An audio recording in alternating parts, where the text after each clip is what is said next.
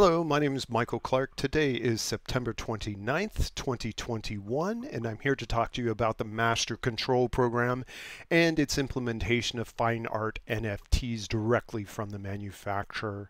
Currently, NFTs, non-fungible tokens, are cryptocurrency based, and most cryptocurrencies use mining, otherwise gambling, in order to create coins that we then use for trade. This has an extreme environmental impact, and that currency, the actual currency itself, is owned by a corporation, not the artist or the manufacturer. We seek to change that.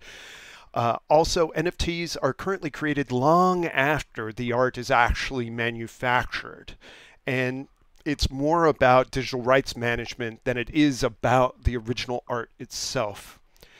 Who originated the art and who manufactured the art isn't even verified or included in any of the current NFT methodologies. So the Master Control Program seeks to take a slightly different tactic with this.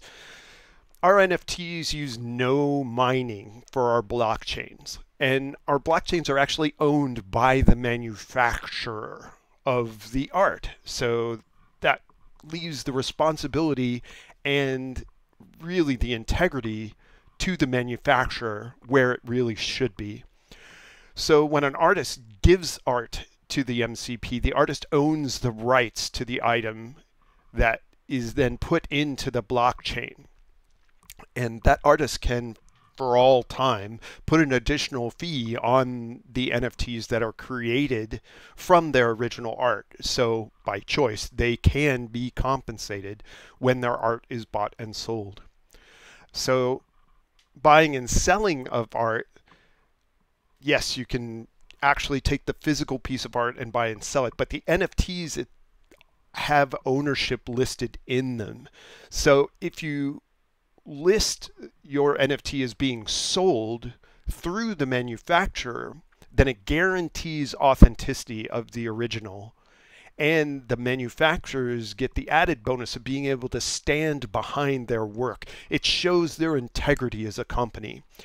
Also, our NFTs are very specifically numbered. So you have an original, that's the original NFT. If you make a copy of that, that becomes a new one and gets its own number.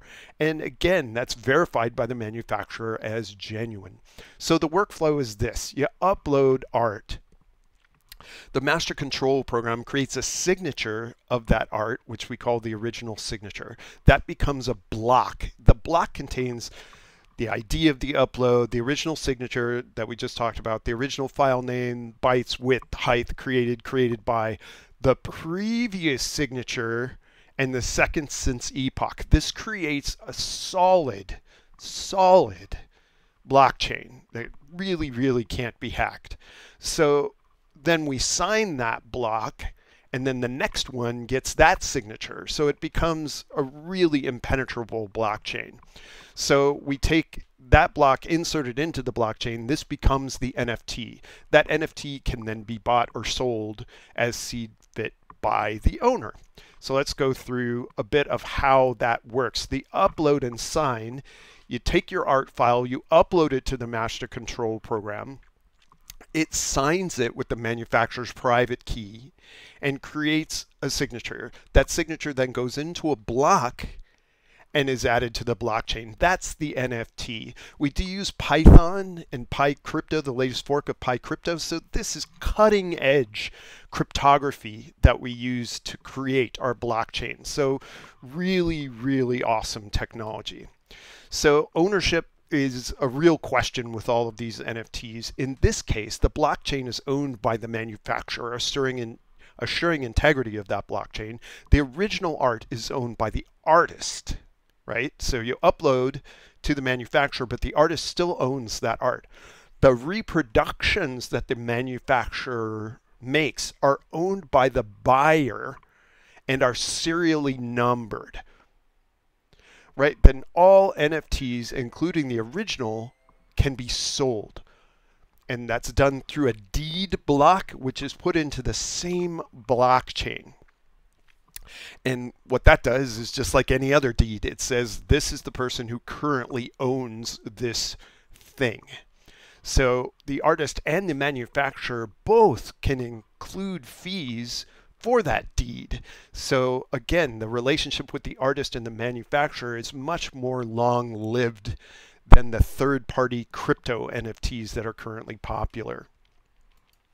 So this is a live demo. This is for real. This is not something that we're theoretically doing. This is an existing piece of software. So I'm going to show it to you right now. We're going to upload a file, view its NFT, purchase a replica of that file, manufacture that replica, view the NFT and the serial number for that replica, then sell it and view the deed for that. We're going to do that right this second.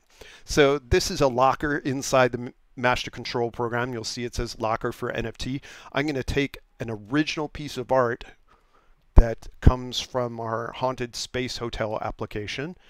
Here it is. I uploaded that by dragging and dropping. You'll see it's of type original, its name, its thumbnail, and the date it was uploaded. But we can drill and get a bit more information on it.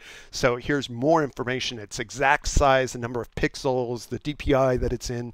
But it also includes, like every single upload to the master control program, an NFT. Let's click through to that. This is the NFT for that item. It has a serial number, the date it's created, the signature of that, and the owner. Now this is an original, so it's not been sold. So it has a 0 sales price, never been sold before. So here we look at the details that go into the actual block itself are, like I said earlier, height, width, bytes, but it also includes the signature of the image and the signature of the previous block. This causes it to be an immutable blockchain, cannot be changed. So there's the record for that. Now what we're going to do is we're going to buy one of these things. So this is from a locker, that is locker 33. So I'm going to do a manual order. We're going to list just an example contact. Our manual order is for a 3.5 by 2.5 width, and that's locker 33, which should be locker for NFT demo. I'm going to go ahead and order one. Actually, let's order 2 of those. And we're going to add them and submit the order. This is a manual override for an admin, so I was able to create an order without actually making a payment. Here they come. The price for that SKU was $1, so it's $2 total here. Now we need to manufacture this, so I'm going to go to batches. I'm going to new batch.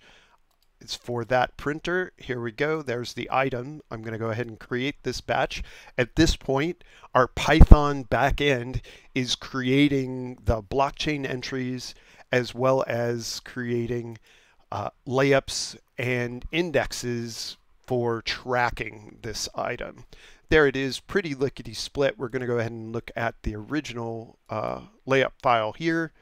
You'll see two were laid up nice and easy next to each other. If we were to dig into these, we could read what's going on here, but instead I'm going to go back and just show you blown up. Here's the order itself. You'll see now it has NFTs, one for each of the reproduced items. I'm going to select the second one here. So this is number 2, right? The second one. So I ordered 2 copies of this. Each one gets its own serial number. So this is the second one. It was sold for $1. Now say I purchased this and now I want to sell this item off to someone else.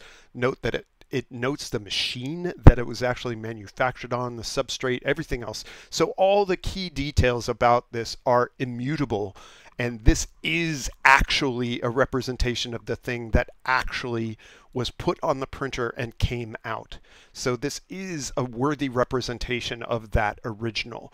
So now I'm going to transfer ownership of this piece that I bought to someone else. So I'm going to sell this for $5,000.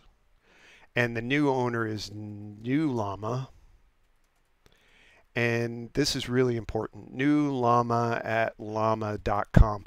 Note here, it's I am the owner. I'm llama at llama.com. See llama here. But if I change the email address, when I pay the fee, the transfer fee, now this fee comes from the originator. That's the artist says, I want a 10% fee on all future sales. That's mutable. The artist can say no fee or a big fee.